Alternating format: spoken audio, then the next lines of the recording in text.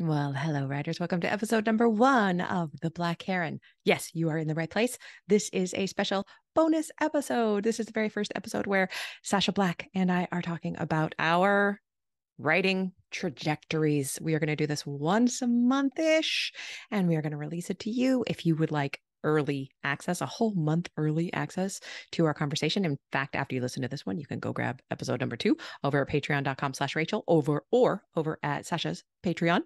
And I'm just going to jump right into this. Please enjoy this irreverent, probably curse-laced chat with my friend Sacha. Here we go. So tell me, how are you? I am so good. I have been so looking forward to chatting with you, my friend. And I have to tell you, we're recording, and who knows what of this will make it to air or all of it. Who knows? But I just adore you. I just adore you. And I love listening to your podcast. And I feel like you're a friend. And I was, walking, and we've been in each other's lives for like years. Like, you listened to my show with Jay, and I loved your show with Daniel and your own show. And I was just walking around the hills, and I remember here in New Zealand, and I'm on the polar opposite world from you. Like literally, if I drove through the earth, I would come up in northern Spain. Like that's how opposite we are.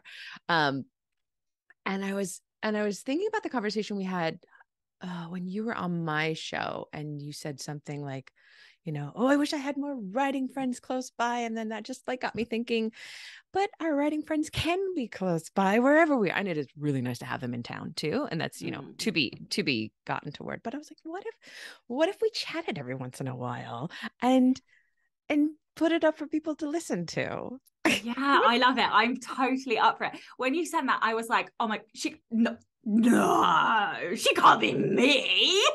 I was like, oh my God, but I love Rachael. She can't possibly mean me. So I was like, oh my God. So like, yeah, I was like all the way in, like immediately had already jumped, like feet first. And I was like, but Ellie told me I wasn't allowed to make decisions immediately. So tell people who Ellie is, because Ellie is a goddess. She is a literal goddess. She is my strengths coach, who I see monthly, more than once. I see her one-to-one coaching once a month, and I see her for micro coaching. How have we never landed in a micro coaching together? Because I always see Ellie. Get out. You have micro coaching too? Funny. Yes, I have for a year or more. Oh my God. More than a year. And we've never ever been in the same group. Do you do the same one every month though? No. And my times are probably bunkers compared to like what you're taking. Yeah. So yeah. That's what it is. I usually do the second Sunday in the month. Usually I won't this month, but almost every single month. That's the one that I do, which is probably like 4 o'clock in the morning for you or something ridiculous. I don't know. So she is coaching Clifton Strengths, and she's just one of those people that when she speaks, she shakes things loose in my brain, and she changes everything about the way I do everything. So the fact that you needed, that she has told you to slow your roll before you jump, I get. I can't believe you have coaching. This has made my day. So like, what are some of your takeaways that you've had? I'm putting you on the spot now, but I'm just curious and nosy. Oh, yeah. Like I have 2 really, really, really, really big ones. The first one where she blew my mind was that I get, and with my futuristic and strategic, I get energy pennies. I get this energy from planning. And then I would go to her and I'm like, oh, I love planning, and I do all the planning. And then I fail. And she's like, oh, so it sounds like you get energy from planning and not from executing the planning. So why don't you just plan and then throw the plan out? Oh my God, I love it. I love her. You can do that. So now that's part of my everyday. It's part of my week. It's part of my month. It's part of my year. And then, and then I get places. I always get places, and I finish books. But I don't need to beat myself up for non-execution, because my discipline is 32. But the other thing is that recently I have this whole new writing routine, and I wrote a book and revised it in 11 weeks, which is the fastest I've ever done. 95,000 word book. It's the best book I've ever written. And it was confirmed by my editor, who I've worked with many times in the past. And she said, it's the best book she thinks. She said, you've always been very good. This might be great. Oh, wow. And it was because of something Ellie said. And she just got me out of the looping intellection thoughts. And she said, well, where are you writing those thoughts down? And I'm like, oh, everywhere. She says, write them all in one place. Look at them, look at your thoughts, and then react to them. So now I am reacting to my thoughts on a piece of, on a spreadsheet. And then I can go, and I'm not an outliner. But I'm reacting as I write. And it's changed everything. So yes, Oh all my hail God. Ellie. Yeah, seriously. I love her so much. I love those revelations. What's your biggest takeaways from her? So many. I don't even know where to begin. I think the leaning into the competition. Okay, so my favorite thing that she's ever done to me is that the last book I wrote in 3 weeks, and it was because she basically told me I couldn't do it. So we play this game, and she basically turned around and said that I had to be far more realistic about I know exactly. It's just over my mouth. This is a whole silly conversation. But anyway, she was like, oh, you have to be more realistic about what you're actually capable of doing, given the fact that you have a child and you have other responsibilities and blah, blah, blah. And I was like, no. And I was not happy with that. And then she was like, well, I've got your tracking data. And I was like, so she was like, I know what you're capable of. And I'm like, yeah. And then she was like, that's dirty. The numbers don't lie. And that was the trigger for me. I was so pissed at her that I woke up at 3:00 in the morning, like steam billowing out of my ears, and I did not go back to sleep until 4:30. I literally seethed for an hour and a half in the middle of the night. And it was real anger, or was it anger with like that delight underneath it? I don't know. I was just like, how dare she? And of course I knew that she was psyching me out. That's the funny thing. And I was like, I just don't know if she actually meant it. I don't know if she really believes this. I was like, she can't possibly believe this, but she's right. The numbers don't. I don't like the numbers anyway. And so she was like, okay, look, your low ball is 20K. I had 6 weeks, and she was like, write 20K. I was like, that is ridiculous. That is like less than 400 words a day or whatever it was. I don't know what the numbers are. And then she was like, you can have 30K as an achieve and 40K as a overachieve. And I was like, no, I want my Mount Everest goal to be finishing the book. She was like, you can't do that. So it's just like she's holding the red cape and waving it, literally waving at me. So I wrote 40K in 2 weeks, and then I wrote 30,000 words in a week. So I wrote the whole book in 3 weeks, and then I printed it out because I'm that petty, and I showed her the whole manuscript, and I completely played the game. And I was like, Ellie, I just wanted to say thank you, because you were right. The numbers didn't lie, and I hadn't ever got that before. And I'm like, I didn't get 20K. And like her face just crumbled, and she was like, oh, what did you? And then I like pulled up the manuscript halfway through her talking. It was like, I got 70K. Oh, and it was just glorious. So anyway, did she fall off her chair? That's amazing. I love that. Yeah, she was out. Yeah, only because she psyched me out. So she was like super happy. But so the lesson is that the right person saying the right thing can make me do anything for spite. So there's that one. The second one is writing in a competitive environment. Yes. So I use Write. I don't know if you've heard of I picked that up from you, and I had logged in and made an account a while ago, but I used it for the first time yesterday, and I was like, oh, this won't work. It worked. Did you write with somebody else? No, I was in the global room though. So we're like, okay. I was nobody that I knew, but there were 11 other people in the room.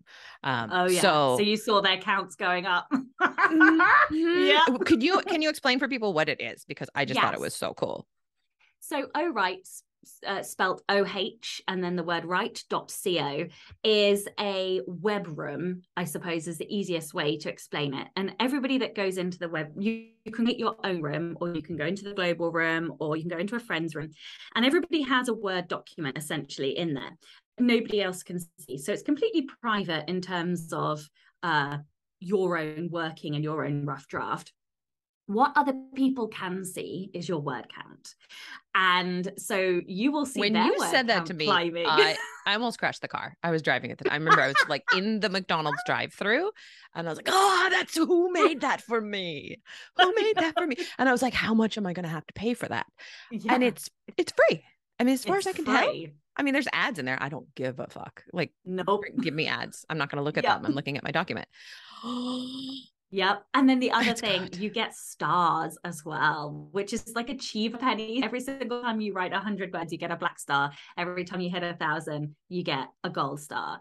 And it has changed my life. Changed my life, literally. I Are went you from writing with your Patreon people? Or sorry to interrupt you. You went from? yeah. Oh well, no. So I can answer that after. The Patreon. So I have tried it with my Patreon people, but they I don't know how much they enjoyed it. I think a lot of them have different strengths to me, so it didn't necessarily. Some of them liked it. There were a couple who do have competition and achiever and found it quite useful. But I think you have to get the right people to sprint, because the people who I sprint with in the morning, we don't feel competitive against each other because we're really good friends, but because one of us writes really fast, my friend can literally like, she's in, I just don't understand how anyone is capable of getting her word counts. And she has zero competition, so it allows me to be like, okay, but I want to do as well as her, right? Yes. So it's like mutual encouragement, and then the other person's quite disciplined and is really focused, and so she gets a lot of words, and then that encourages me to get a lot of words, not because I'm necessarily competing, but because I don't want to fall behind or let the team down. So That's yes. amazing. Yeah. So I went from like 600 words an hour to like 2,000 an hour, which is just crazy. But hey, it works. This is the power of strengths. The best. And it's interesting because yesterday I used it for the first time and I realized that because I'm usually about 1,500 words an hour, between 14 and 1,600 words an hour. And if I push, I can get up to 2,000. But yesterday I still hit that, but it felt faster and it felt easier. Yes, it feels I don't know why. I don't know. Then just being in my Scrivener document, it felt like and then I went over to right. And actually I opened this morning before we met and it was down. I couldn't get in.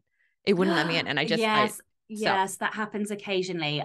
Just wait like 5 minutes and it will reopen. And try different browsers sometimes. That's happened to me twice in like 3 months of use. So yeah, interesting that you say that though, because I put it out to my classes because I'm in the middle of a teaching session right now. So I can't remember how many students, but I've got 3 classes and I put it out to the classes and I'm like, here is Rachel's room. And I run this thing called Rachel Says Write, where people come and write with me for, 2 hours twice a week. And no one has jumped at it. And that is where I have to remember that our brains are not like other people's, because I expected there to be 20 people in that room. Mm-hmm. It's not going to work for everybody, but for people like us, it does. I know.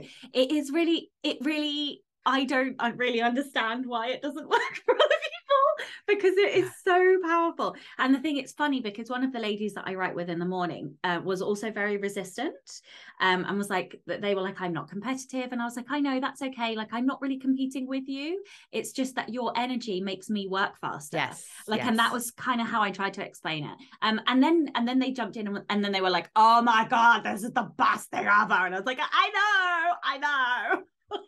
So and now we all can't work without it. Okay, perhaps then with Rachel Says Write, I will just I'll just say that the room is open every day. Come in if you want to. And then like continually encourage people to try it, because I think it might be surprising. Oh my gosh, we've already gone over like so many different things. Can we say for people what Clifton Strengths is? And you handle what Clifton Strengths is, but I will say as a general disclaimer that I think as you and I talk, it'll be impossible not to talk about it, but we are not coaches. We don't know technically. We have not been trained in this. We cannot give advice on it. Please don't come after us. It's just something that we're quite both passionate about. So what is it, my friend? Okay, so Clifton Strengths is a personality assessment that is founded on the principles of essentially ignoring your weaknesses and improving your natural born talents and skills. And there are 34 different strengths that every single human on the planet has, but in a different order. And your top 5 to top 10 are where you should really focus. And they include all kinds of things from thinking strengths like being futuristic or strategic or context or intellection, which is like somebody who's got a super powerful thinking machine brain, to influencing strengths like competition and woo and command and activator and basically just me, and then blue strengths like empathy and harmony and I struggle on this one because I don't have very many of those. I have that one. Yeah, some other ones that I've forgotten. And then executing strengths as well. So like achiever, discipline, deliberative, responsibility, things like that. And each of them basically manifest in a different way. And the more you learn about them, the more you can tweak your processes, your writing processes, to work with what your brain naturally wants, which ultimately speeds you up. And that is why our guru, Becca Syme, that's her whole kind of ethos in her business and company. She tries to help writers get better faster, and she is a God-given goddess. So there you go. She is. And the other thing for me is that it just helped me accept myself instead of beating myself up for this absolute lack of discipline, which I am never going to have. I am never going to do the same thing twice in 2 days. But I know that my only executing strength in my top 10 is achiever. So I harness so much energy to that achiever, and I marry it to activator, and I marry it to my high competition. And so as Sacha and I are talking, we'll probably bring these things up quite a bit, but you don't need to understand them. You don't need to do it, but you should do it. If you're a writer, you should do it. Okay. There, I said it. You should go to Write. Write Better Faster. What's the website? Yeah. Better Faster Academy. Betterfasteracademy.com. If you Google Becca Syme, Syme, it will come right up. Yeah. Do you feel like you have fallen in love with yourself all over again? Yes. Yeah, me too. And it gets deeper all the time as I realize that there's nothing wrong with the way I do things. And I think you have, I don't know where this one comes from in terms of strengths, or it just could be personality, which it all is, but like you have a lot of that self-assuredness. I have, I think you feel like, yeah, I am fucking rad. And I love that about you. Whereas I kind of default to like, oh, I could be doing it better. I should be doing it better, and guilt.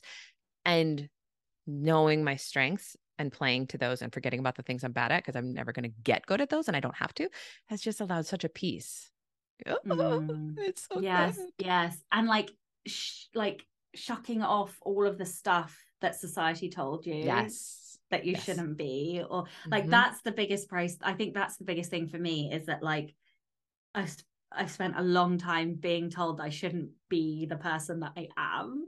And I think that has been the biggest process of acceptance, which is really powerful, because it enables, like, the minute you accept yourself, you can lean into yourself in a way. And like, that just makes you better at everything, I think. Like, I write better books. I'm a better human. I'm a better mother. I'm a better wife. I'm a better everything. I'm the best now. No, I'm kidding. But are you? Well, I don't know. I mean, you are the best. You are the best. I was reading just last night. I picked up Alana Johnson's rapid release book, and I was reading it with my strengths in mind, because I have intellection number 2, input number 1, intellection number 2. I am never going to write a book a month, but I read it with that in mind, and I took the pieces that worked for me and my strengths, and I could just chuck the rest out, instead of, in the past, I would have read that book and said, oh my God, I'm doing everything wrong. I need to do it this way. And oh, yes. She is a super machine. I was really in awe when I spoke, because she came on my show, and but when I read her book, I was like, this is the most consistency person I have ever met. And I have none. I have no consistency. Neither do I. Down there with discipline. No. so and I know I can't do that. I know I cannot do her tiered release schedule, but it's a thing of beauty, and it delights me to think about. It really is. So Yeah. when I reached out to you, we were saying, what could we do? And I have an idea, and I bet you have ideas, but I want to throw my idea at you. So I was thinking, like, we do not want more on our plate. We're not trying to start a new podcast, I don't think, unless you talk me into it. But I was thinking, like, we don't do it. But I was thinking we could, record with each other once a month or once every other month, or where it fits into our schedule and where we want to. And then I will blast it out on my podcast. You can blast it on your podcast if you want to, but you use your discretion. You do you.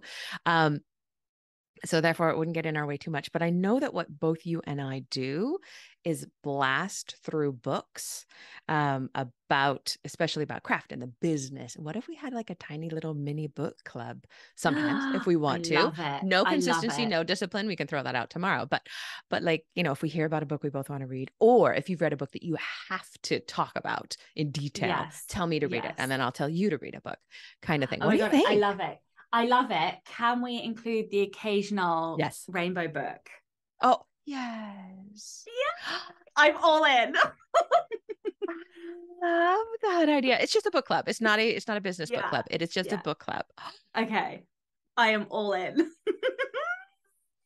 I love it. I love it. We could do 2 books a time. Like if we're not talking that much, it could be like you bring me a book, I bring you a book, and then once we both read it, we'll talk about it. And if that's in 3 weeks, great. And if it's a very busy season and it's been 9 weeks and we just can't get to it, that's fine too. We'll just chat when we feel like it.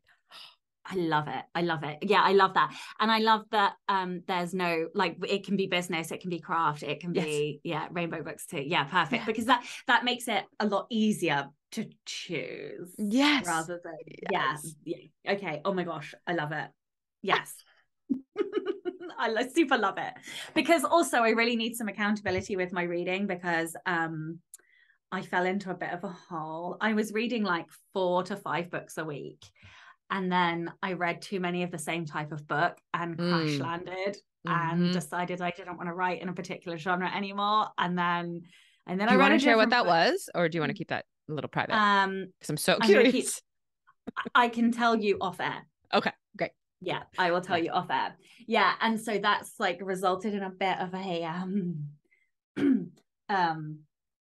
for listeners, I am walking all over the place as I'm trying to intellect on a word. It's resulted in a meandering of genre as to where I'm going. Do you want to talk about like our future plans too, for people who are just coming to you fresh and just coming to me fresh? I would love to know where you are going next, because I want to talk about books, yes, but I also want to talk about our careers as friends and like what we're moving towards, because I think we have a similarity too. So what are you headed towards right now? I know because I listened to your podcast, but lay it on us. So I think I'm heading in 3 places, and one of them I haven't. One of them I haven't told anyone. So this is like, okay. So the first one is I'm going to continue with my nonfiction. Today is the launch day of The Anatomy of a Bestseller. Oh, yay! Yay! Here she is. It's beautiful. So that is the most competition book I've ever written in my life. Tell us a little the log line for it, please. So it's called The Anatomy of a Bestseller, 3 Steps to Deconstruct Winning Books and Teach Yourself Craft. And essentially what it does is it enables you to go, oh my, when you read a book and you're like, wow, just wow. And how? It's the wow and the how. The wow and the how, exactly. This book is going to show you how to figure out the how. I love that. That is the whole point of this book. It's to show you how to break down the bestsellers in your genre, or the books that make you go wow, so that you can take the tools that those authors are using and put them in your own work. So that's that book. I think I'm going to turn it into a premium course, which we have spoken about. But it needs to be the fall before I can do that, where I will sort of coach people through full end-to-end spectrum deconstruction, including the market for them. So that's that side. The fiction side, I'm moving into a new genre with a new pen name that has a secret TikTok. I know, I finally did it. Because you told me to do a TikTok, and I finally did the TikTok. So that's a new pen name. It's fiction. It's, what I will say is that it is, no, I'm not going to say anything. And then, sorry. And then the other space that I'm moving into is that I want to write an empowerment book about rebellion. Oh, wow. And I haven't told anybody that. And I've been intellecting on it for about 6 months. And I really feel like that is the thing I could do a TED talk on. Right. Yes. And so I don't quite know how to do it yet. I don't quite know if there will be memoiry bits in there. I want it to be a bit like, not obviously like, you know, you've got the big wigs like Glennon Doyle, Mel Robbins, all of those people. But I've always wanted to be on stage empowering women. And I think this is how I do it. So this is something. It's ringing so true. This is your inner engine. I like to think of us all as having these engines that are where the coal is stored, where it's always burning, and you are the rebel. And I think that's why people fall in love with you, because rebels will fall in love with you because you are their spokesperson. And then people like me, who are, in terms of the four tendencies by Gretchen Rubin, I am an upholder, and I'm like, ooh, I want to nurture my little baby rebel because it's so good for me. It's so healthy. You could help everyone. Yeah, exactly. There are so many people crushed right now, and it makes me burn like a nuclear fire on the inside, and I hate it. I hate it for society. I hate it for creatives. I hate it for women. Like I hate that so many of us are forced to conform, are forced to do things that are bad for us, bad for our minds, bad for our mindset. And then we fucking wonder why so many of us are struggling with mental health, are struggling because we are trying to adhere to a set of fucking standards that faceless bureaucracy has told us to adhere to. And really, if we just embraced ourselves, we can become like all powerful beings, not to get too woo woo, but no, like but it's seriously. true. Yeah. So yeah, I really need to write that book. And I don't quite know what it will look like, but it's coming. It's brewing. It's on the. I knew you would like that one. I've been holding that in just to tell you. I am dying. I want this book to be out in the world. I want you to write it. I want to read it. Oh, that's gorgeous. I want to hear about your things now, though. Oh, I'm bored by myself already because I'm so excited about yours. Let's see. So I also have the three things. That's funny that I didn't actually even put that together. So I'm continuing with the nonfiction, and I'm finally going to write I've written quite a bit of the 90 Days to Done book, which is the course I teach. And it's really been bothering me. I actually had a call with Becca the other day. I got a coaching call with the guru herself because I came to her and I was like, do you know about the Dunning-Kruger cognitive bias? It's my favorite cognitive bias. Dunning-Kruger says that as you start to learn something, when you don't know very much, your brain, you cannot help it, your brain will tell you, you are the shit. And this would explain a lot of things in the world. It explained my early Photoshop skills when I did my first covers. I'm like, look at this. And it was literally the worst thing that's ever happened to the universe. So Dunning-Kruger, as you start to learn something, tells you you're the shit. But the reverse corollary is also true. The better you get at something, the worse you feel you are at it, because you really understand how big a topic you are dealing with. So when I started teaching, when I started teaching seriously, maybe it was probably like 6 or 7 years ago now, I was like, I'm pretty good at this. I'm pretty good. And the more I teach, the more I realize, oh no, everyone is different. No one has my brain. How am I allowed to do this? So I had this coaching call with Becca, and I was basically like, I can't write a book about how to write a book. Who am I to write a book about writing a book? And Becca said, you are fucking Rachael Herron. Yes. But what I have learned from Ellie, and I was talking to Becca about this too, is that it doesn't matter. Like, I can give my tools and people can pick them up and use them. But also, Becca said something beautiful. She goes, of all the people who are teaching people things, you are 0% what I'm worried about, because I always tell my students that my ways are my ways, and here are a lot of other ways, and your ways are going to be your ways, and they're not going to look like anybody else. And I also encourage them to go get Clifton Strengths coaching. And the book will reflect that. And I'm going to be presenting in this book this reactive writing method that I've come up with which I think is, it catches the people who are not quite pantsers and who are not quite ultimate plotters. It's the intellectors in the middle, the people with the high thinking skills who get caught up around the axle of thinking too much and making those decisions and moving forward. So that's my nonfiction that I'm moving forward with. And then I have, that I'm moving into paranormal women's fiction. And that's what I'm super excited about. That's the new book that the editor loved. I don't know what I'm going to do next in the series, but I want it to be, so here's the thing, Sacha, I want it to be a series and I want to do it for money. And I'm self-publishing. I'm not giving it to my agent. I'm not getting to even look at it, but I also want to stay in love with it. I do not want to do this for money and lose the love. The second I lose the love and the passion, I want to get out, but I want a series. So I need to be like babying and feeding and growing this excitement and passion. And I want every book for me to get more excited about it instead of like, oh, I've never been in KU, but I'm going to go into KU. How many page reads did I get? I don't want to get caught up in that. Are you saying, oh my God, because you're on the same page? 100,000,000%. And I really like, I'm gonna have to tell you more afterwards, but yeah, I'm like I'm hurting because like all you're saying all the things in my brain and all the things I'm afraid of. Because I want the opposite of burnout. I want the more I write in this series, the more excited to get. And I don't know, maybe that's why I reached out to you, because we can be kindred spirits and cheerleaders for this particular thing, because it is important. The thing that terrifies me is not making the money, because I'm doing this completely secret. It's secret pen name. Because one, my significance needed the break, needed there to be zero pressure. Yeah. The problem comes when you also have competition and you're like, well, if we don't make money, we're not going to do this anymore. And I'm like, no. I love this. I want to do this because I love this as well. But like, it's that constant battle of trying to make money with the thing that you love. And I know if I just continue to do it, that will happen regardless. You just have to reach the critical mass of book numbers, because eventually you will beat the odds, right? Yes. You will eventually. Yes.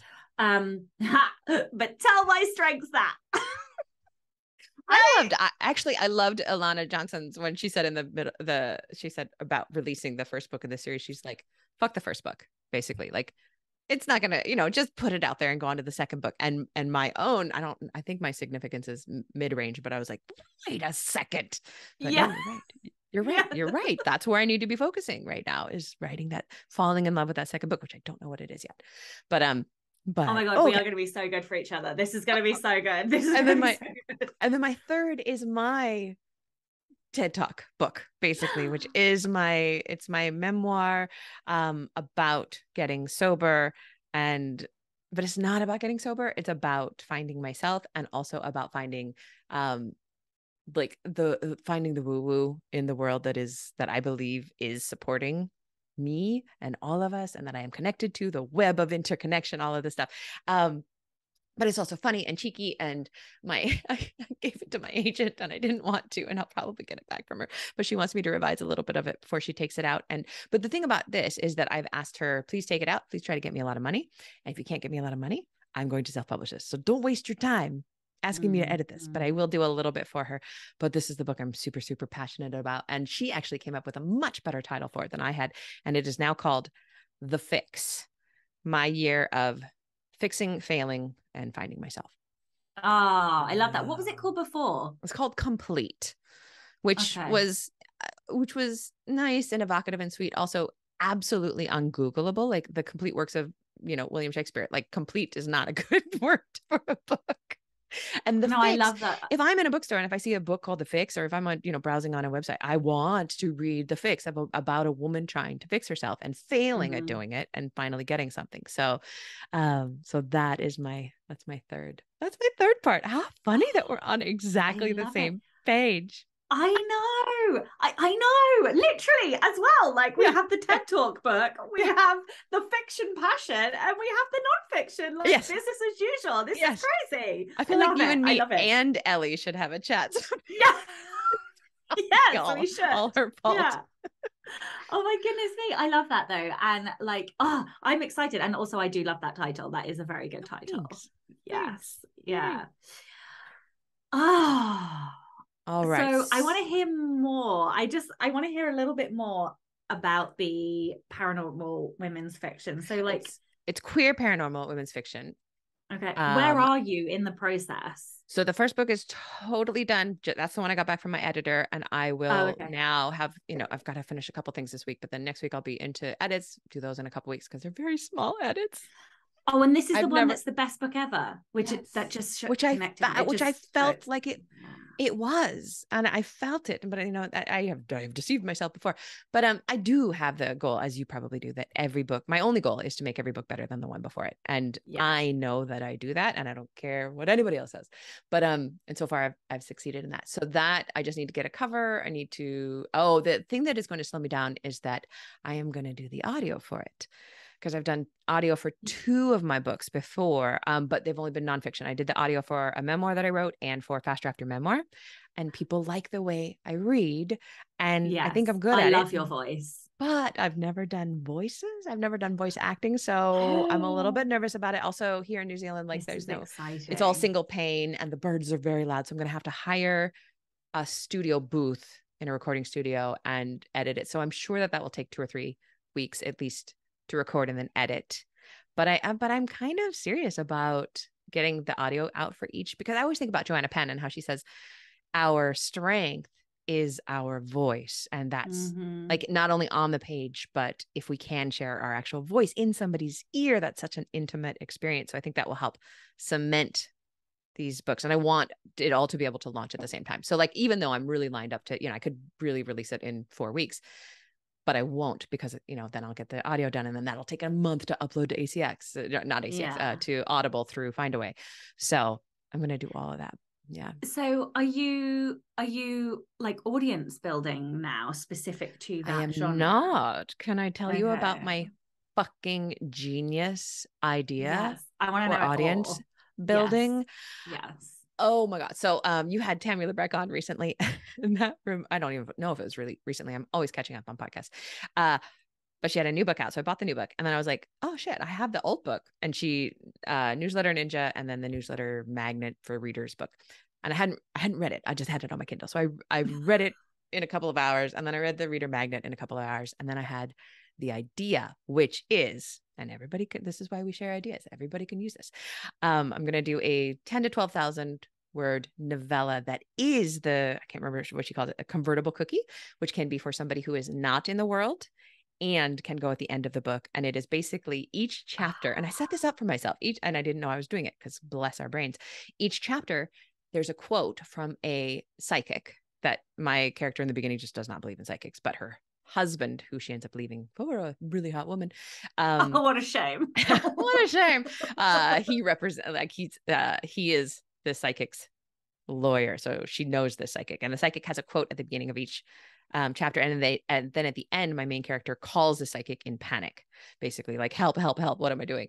And the psychic says, you're an idiot, basically. But so this is going to be the psychic story, 10 to 12,000 words. It's going to be funny, sapphic, set up so that it connects really tangentially, but people will want to know about it if they've read the book, and they'll want to know about it if they haven't read the book. And I'm going to do the audio for that too, which is a super high value gift. Like, right, you can get this audio or the ebook or whatever. You can get both if you join my mailing list. So I'm building the list for this particular group of people. But then here's the genius part. I'm going to make sure that there is a line or two in there that is hilarious, sapphic, and somehow implies, the witchy woo dead people ghost thing that's going on in these books, in a 15-second soundbite in my voice that then I can put onto TikTok and say, and keep using the sound. And here's, you want more of that? Here's the free audiobook that's an hour and a half long or whatever. And I haven't seen anybody doing that. That is at all. Genius. Isn't it? That is genius. Yes, absolutely genius. So it's so funny because some of my patrons were asking me to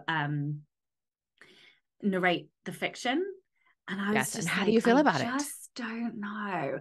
Well, I really feel like this was meant to happen at this point, because what do you think I was doing on the way back from boot camp today in Oh the my God. car when I was on What? my own? Shit you not, I was practicing all of the different voices for my characters. Shut the And fuck up. I seriously, I swear to God, I swear to Goddess, that is what I was doing today. I was like, you know what? Fuck it. They think I can do it. Maybe I can do it. And then because I've been narrating this book, I've been in the booth, and this book has quotes from a lot of like other indie authors, Yes. where I break down their work. So I have been narrating their sentences in different voices, and I'm like, wait a fucking minute, if I can narrate That's like what ad I hoc thought. voices, in here because quotes, then I can do it in a bloody fiction book. So what I decided to do was do my 4,000 word short story that's at the back of the first book, and then I was like, if I do that, maybe I will. But I hadn't thought about anything to do with TikTok, because obviously that's like my current old series that's I'm not going to do any. I was like, just as a practice run. But I fucking love that idea. I think that is brilliant, and I cannot wait to hear it and see it, because like that, I love your voice. I literally love you. That's why I listened to How Do You Write, and like what you were 50% of the reason I listened to the write as well, because obviously I listened for Jay as well. But like I think you have such a gorgeous audio voice, and I feel the same thing about you. I am 100% behind you in this. People want to hear you narrate your books. I really believe that. This is hilarious. I'm dying. Well, I'm nervous too. Wait, tell me about your recording. And I am keeping an eye on time because we don't want to make this too long. We've done 45 minutes. Let's do a little bit longer. You have a recording booth in your house. Did you build that? My wife built me a booth. It looks like a telephone box. I don't know how else to describe. It's like a telephone box on wheels. It's literally like a square. So that just in case we buy a different house, that I can take it with me. Yeah. So we put it on wheels. So, but they're like locked in, so it doesn't move anywhere right now. But like if we move, it can go in the lorry, and I don't have to lose it, which is just fantastic, right? So it's literally a square, like a telephone booth with a door. And then we had the whole house recarpeted when we moved in, and they had like a whole reel of spare carpet. So we lined the booth with carpet, and then I brought audio paneling. So I've got so it's silver and purple. It's like, oh, those are our wedding colors. So it's hilarious. It's all fucking on brand, like, of course. So then I've got these like audio panels on the inside, and then like a shield, mic shield, and my mic. And then is it standing, sitting?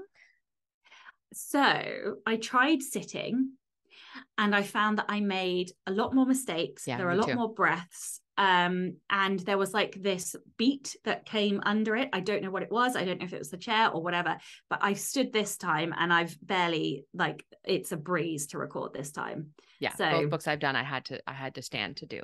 Yeah. Oh, you're blowing my mind though, because I thought I was going to have to rent a room, and I just realized we have this absolutely useless space right here where we have a few boxes, but it would have room for a little studio to be built inside it. I don't know if I could do it. Probably not, but I could hire somebody to build it for cheaper than I would spend $100 an hour at the studio for the rental. And if you get them to make it jigsaw piece so that it can be undone, you could then take it with you. Jigsaw piece. That's the magic word. Yeah. And yes, okay, it'd be a bit of a pain in the ass to take all the fabric out or whatever it is that you put in there, but who fucking cares if you get to take it with you? That is priceless. That is an asset you will never, ever, ever have to put money into again. How do you handle airflow? Does it get very hot? I wear hot pants and a sports bra. That's what I've heard from so many audio people. It just gets hot. Literally, I wear hot pants and a sports bra. I like run through the garden. Wait, is it outside? It's in the garage. It's in the garage, God, that's so cool. Yeah. So cool. Yeah. So, I sort of hot foot it to the garage. I mean, no, to be fair, I take my clothes off in the garage. But no, the best seasons are spring and autumn. Yeah. I mean, if it's too hot or if it's too cold, it's pretty fucking freezing, or boiling. But no, you just get used to it, don't you? You just do it, and you get quicker at it, and so you have to spend less time in there. I just pop it in and out, really. Yeah. You're blowing my mind. You're blowing. Lala, my wife, is going to wake up soon, and she's going to be like, who did you talk to? Because calm down. Seriously though, it's so worth it to have your own booth, especially if you are going to record if you're going to do this more than multiple once, books. Yes. it's like investing in vellum, right? Exactly. You know, because I figured it would probably cost at least $1,500, $2,000 just to rent the space. And I can get it built for probably 800. I'm betting. Yeah. I mean, we spent £250, but on my the wife built materials. Yeah. Yeah. Well, you're a bloody genius. Oh my God. Yeah. Okay. So why don't we wrap up? And then Okay. we're just going to invite people to keep. Do we need a name for this, or is it just like Sacha and Rachael? Should have a name. I don't know. I literally don't know. Something to do with like, what about, I don't know. Maybe we could brainstorm afterwards. My intellection's going, bitch, shut up. You need to think first. We can do that. And also we can ask people to tell us what they think. Yes. Okay. Too. That's a great idea. All right. Yeah. If they have any ideas. Otherwise, it's just, that extra little salon. Yes. Salon de girls. Yeah. I don't know yet. The Rainbow Club. No. I don't know. Let's think of something good afterwards. Okay. Perfect. Yeah. Thank you so much. This is so no, awesome. Thank you.